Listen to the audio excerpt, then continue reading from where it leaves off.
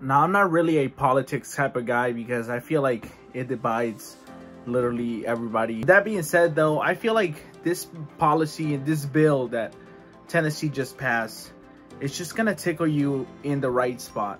So I was reading some news because I like to catch up on the news every now and then. I was reading that Tennessee just passed a bill about drunk driving. I know drunk driving is controversial, and it's very difficult to understand why someone does it.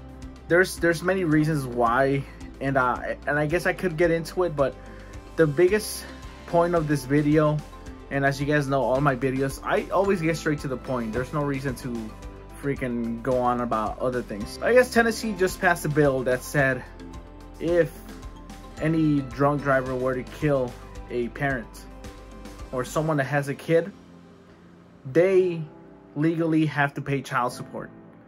And I think that sounds great because I feel like that's something that should be a thing. I'm not entirely sure why that wouldn't be a thing. In this scenario that it's very unfortunate and someone dies and now that family doesn't have a check coming, an extra check coming, or perhaps maybe the only check. Now you have a child who's literally paying for it entirely.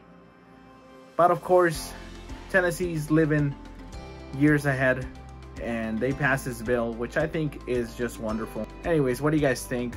See you guys in the comments.